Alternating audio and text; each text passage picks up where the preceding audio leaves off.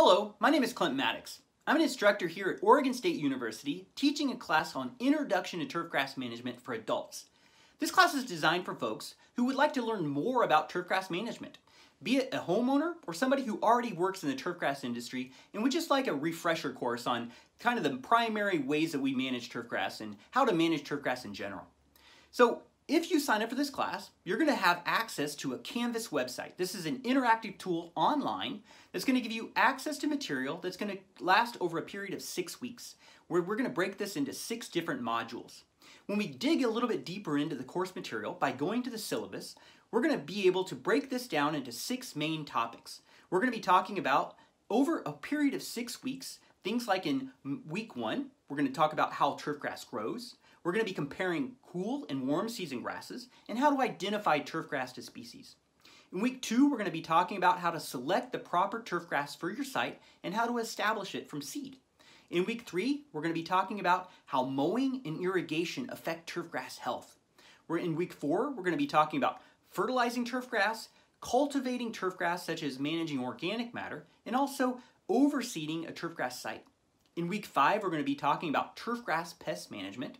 And then finally in week 6, we're going to be talking about calibrating spreaders, we're going to be doing some basic turfgrass math, and we're going to be focusing on a lawn care maintenance plan, which will be your final project in the class. Now this course is going to have some course assessments. You're going to have quizzes that you can take as many times as you like, and you're also going to have a short essay at the end of each week. Now at the end of each week, I'm going to hand grade these essays and give you personalized feedback. This is a really good way that the instructor, myself, can reach out to you, the student. And so you'll be able to have some interaction with me in that way by getting personalized feedback. And in addition, while you are assigned as a student in this class, I'm going to be available to you to either email or we can even set up a one-on-one Zoom call so we can have a conversation about any questions or concerns you may have.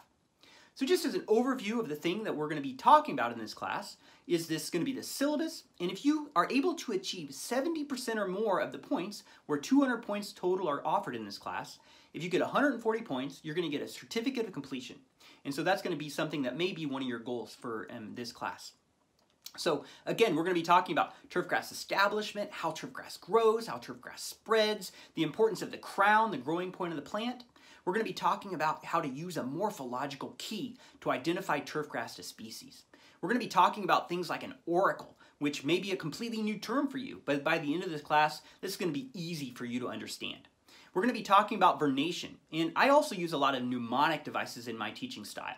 So one thing I like to use is the Tower of Pisa and how that can remind you about which grasses have a rolled vernation. Again, this may be completely new material for you, but this is going to be something you're going to pick up in this class.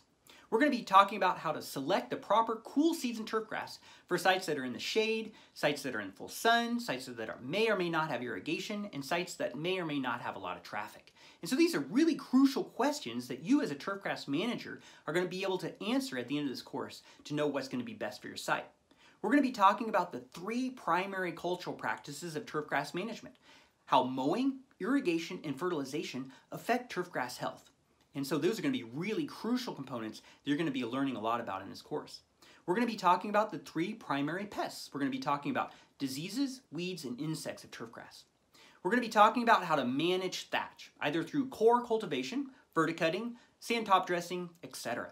We're going to be talking about how to apply the perfect amount of product to a perfect area. And so in order to do that, we're going to get into calibrating of rotary and drop spreaders. By the end of this class, you're going to know what that little cone is for at the bottom of your rotary spreader in order to get a proper distribution of product over your site. We're going to be also talking about really basic turfgrass math. So when you go to your local hardware store and you get seed, fertilizer, or some other plant protectant product, you're going to know that you're applying the right amount to the right amount of area of your site. So with that, there's a great deal of information in this Introduction to Turfgrass Management class. If you have any questions at all, reach out to us here at Oregon State University, and we'll certainly be glad to help and lead you to the course that's going to be really interesting, that maybe you're really interested in.